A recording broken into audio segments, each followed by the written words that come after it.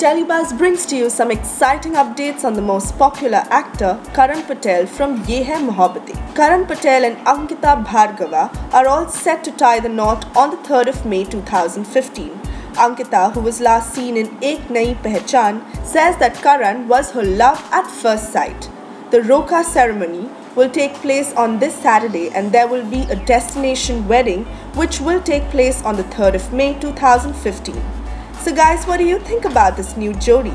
Share your thoughts in our comment section below and let us know.